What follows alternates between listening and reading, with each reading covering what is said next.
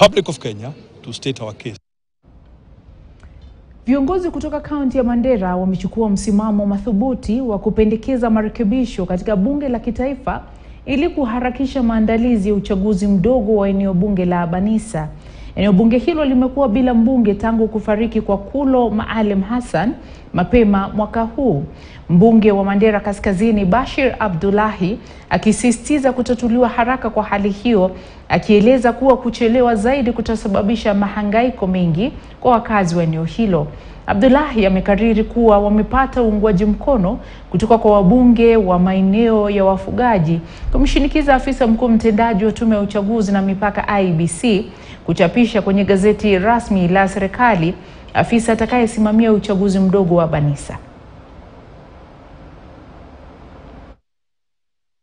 Nimeleta mswada wa bunge ambaye iko tayari next week, ambaye tutaipeleka ndani, ya kusema ya kwamba kama hakuna chairperson ama commissioners, tumpatie mamlaka the IEBC CEO ndo aweze kugazette the returning officer ndo conduct by election hapa Banisa. It's very sad that we have lacuna in the constitution that has created a situation where it has not been foreseen that there will be a time, such a time that all the commissioners will be out of office, and there has not been any provision in law for the commission secretariat to be able to do by-election as required.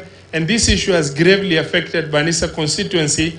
7 months without member of parliament, without enjoying the benefits of development of CDF and representation at national level is a very sad issue. It's a very painful thing.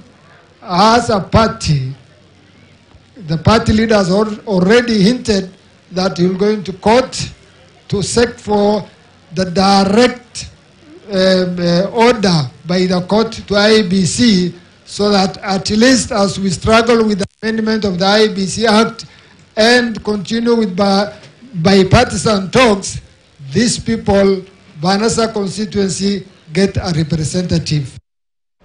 Na mtazamaji, kwa taarifa hiyo tunaingia madukani. Tunazo taarifa zaidi. Muda usiokuwa mrefu tutakueleza kuhusu masaibu ya wenyeji wa Butere wanaohangaishwa na magenge, na kusihi usiende mbali.